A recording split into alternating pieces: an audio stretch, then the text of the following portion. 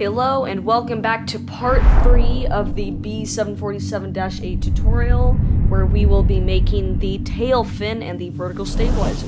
Enjoy!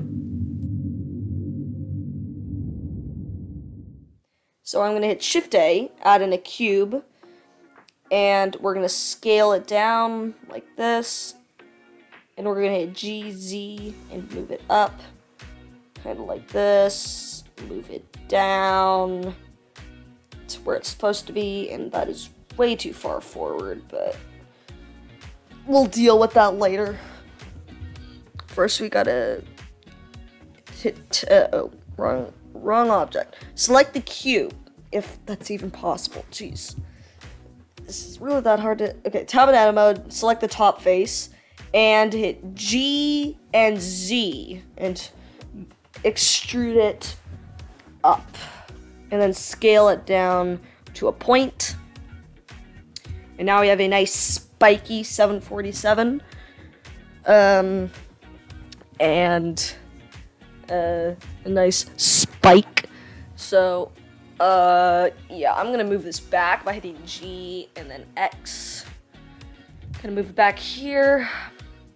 And I'm gonna select the top face. And I'm gonna hit, I'm gonna go into the side view, and I'm gonna hit G, Z, and move it down to where it's aligned. Looking good. Oh, alright. Okay.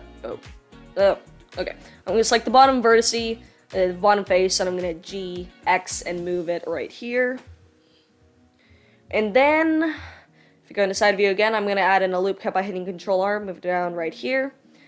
Right, like so, and then I'm going to select the bottom face, go into side view, and then I'm going to hit GX and move it like that. Okay. And now I'm going to select this edge right here, and I'm going to hit GX and move it right here. Now I'm going to hit this right here, and I'm going to hit GX and move it about to right here. And then I'm going to select this one right here and GX and move it back like this. And I'm just going to add in a loop cut right here and put it right there. Then I'm gonna bring this up, and I'm just gonna bring everything cut out. Control R. Oh, not like that. I'm just gonna outline these control surfaces like this. Control R, like so. And I'm just going to Control R and move things down like this. Control R. I want to get all these dimensions right, so Control R, and I'm gonna move it about to right here, then Control R, move it to here, and now I can start doing this cutout process right here. So I'm going to select these two vertices, and I'm going to hit G, and I'm going to move them like this, and I'm going to hit, I'm going to select, and I'm going to do the knife tool, and I'm going to do these two, enter, then I'm going to do the same for the other side, this one, select this one, enter, and now we have this right here, so I can select these faces, and oh,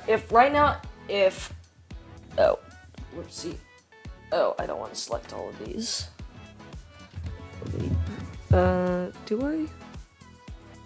Okay, I'm just gonna select these ones, and if I just select this like this, and then hit P in selection, then I've got some problems. So I'm gonna undo that, and if I go back into solid view, you can see that I've only selected some, so I'm gonna select all of them, all of them on the other side as well, like this.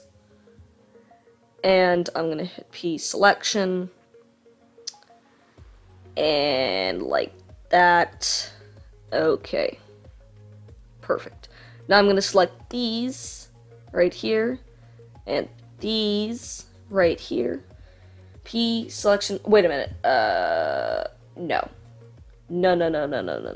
Okay, I'm gonna select these three right here as well. And P selection.